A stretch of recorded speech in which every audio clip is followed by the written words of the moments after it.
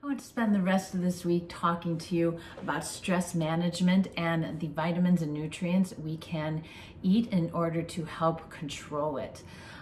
In general, eating a balanced and healthy diet can help all sorts of disorders and increase our overall health. We want to make sure just on a daily basis we're getting 3 meals, and you can split this up however you want, but generally 3 meals of 2 fists, your plate with 2 fists of veggies, a palm-sized portion of protein, a cupped hand of starch, and thumb-sized portion of fat. We want to focus on lean proteins such as yogurt, egg whites, white meat, fish, and meat. And then we also want to sprinkle in some medium fat and high fat protein sources. Medium fat would be dark meat, chicken, would be then high fat would be full egg, red meat, and those we want to do in moderation, but we do want to get them. For example, red meat is a good source of iron, which is one of our vitamins we'll be talking about, one of our minerals we will be talking about. So we do want to get a mix of all of those for an overall balanced and healthy diet. Our healthy starches are going to be your quinoa, oats, potatoes, and rice are the ones you want to focus on. Then your veggies you want to think about as your green and leafy veggies. Your starches can, again, going back to like potatoes is a vegetable, a squash is a more starchy vegetable, a lot of your beans are a more starchy vegetable.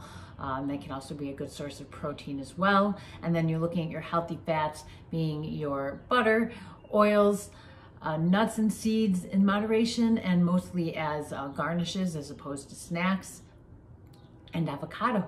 So getting a healthy, balanced, eating healthy, balanced meals overall helps, a lot of health symptoms, especially things like stress and anxiety. So that's kind of the big picture view. And the rest of this week we'll talk about specific vitamins and minerals to help increase your stress and anxiety defenses. Nutrients. The first one we're going to talk about today is magnesium. Magnesium creates and helps neurotransmitters transmit.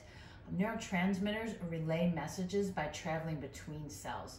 There are excitatory ones, which allow you to take action, inhibitory ones, which allow you to relax, and modulatory ones, which are responsible for communication. Inhibitory is the one that magnesium falls under, and specifically magnesium helps you manage and keep cortisol release in normal range. Cortisol causes stress, so therefore having enough magnesium helps you control cortisol and keep it down, and therefore helps you keep your stress down. And overall, it's an inhibitory helps inhibitory neurotransmitter responses, which help overall relaxation. Some common foods. So I have recipes for all the foods that I'm going to mention now. If you want these recipes, I can send all 5 of them to you, or just the ones that sound interesting. So just email me at heather@crossfitfactorial.com and I will send them to you. But some foods you can look for. I have a recipe for chocolate, banana, cauliflower, and oats, cream of celery and asparagus soup, cumin, citrus, black beans, and rice, kale, white bean, and Caesar salad, or a gingerbread smoothie. All 5 of these meals are high in magnesium, which should help you manage stress. Next is vitamin B6. B6. Vitamin B6 is not created by your body, so you must ingest it. It plays an important role in mood regulation. Like magnesium, it helps create neurotransmitters, and these neurotransmitters regulate the ones related to emotions, including serotonin, dopamine, and gamma-aminoburic acid. It's also been linked to increased brain function and activity.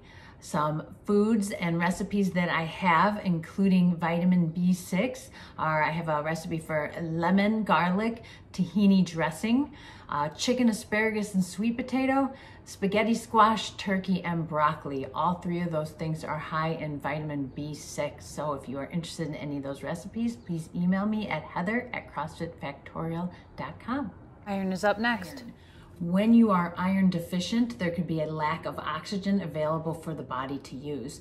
This lack of oxygen has been related to a lot of anxiety and even more serious mood disorders. So the meals that I have for you regarding iron are pea and basil buckwheat risotto, warm peas with eggs, ground beef, asparagus, and sweet potato, sausage and sauerkraut skillet, liver, onions, and sage. If you are interested in any of those recipes to increase your iron and manage stress, please email me at heather@crossfitfactorial.com.